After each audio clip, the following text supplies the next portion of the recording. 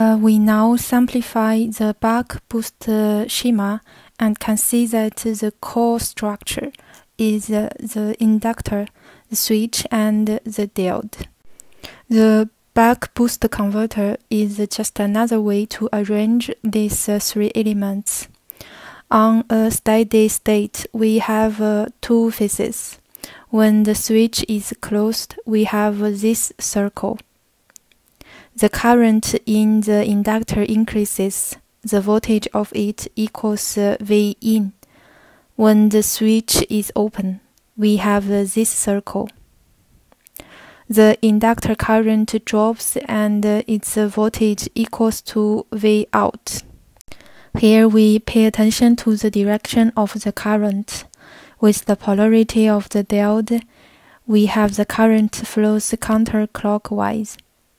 So in a steady state, we know the current and voltage waveforms should become periodic, which means the IL at the beginning of the switching cycle should match that at the end. I name this point as I min and the switching point current value as I max. The current ripple delta IL should be I max minus I min. Since I max can be calculated with the slope of this on phases line multiplying this time dt, the same way we can get the ripple current on the off phase. It equals this inverse slope multiplies this time 1 minus dt. And we remove all the L and T, we got this V out equal V in D by 1 minus D. The average capacitor current is 0, so the average IL is I out. To calculate the C, we know that the C equal delta Q by delta V. Delta Q is the change of the charge. The capacitor provides the output current when the switch is closed and gets charged by the difference between the inductor current and the load current when the switch is open, same as in the boost converter. When the switch is closed, the diode is reverse biased, so only the capacitor supplies the load. The diode current is 0. The capacitor current is considered to be the same as the output current, but with opposite polarity. The total charge leaves the capacitor during the on phase is the surface of this shadow. When the switch is open, the diode is forward biased. The diode current is the same as that of the inductor. The current goes into the capacitor is the difference between the inductor current and the output current. The total charge that goes into the capacitor during the off state is this shadow. The first shadow is easy to calculate. It's I0 times dt. Now let's imagine that we keep increasing the load resistance R. As R increases, the output current and the average inductor current will drop, and eventually the lowest point of the current waveform will hit the 0 point. Since when the switch is off, not enough current is provided, the current will remain 0 until the switch is turned on again.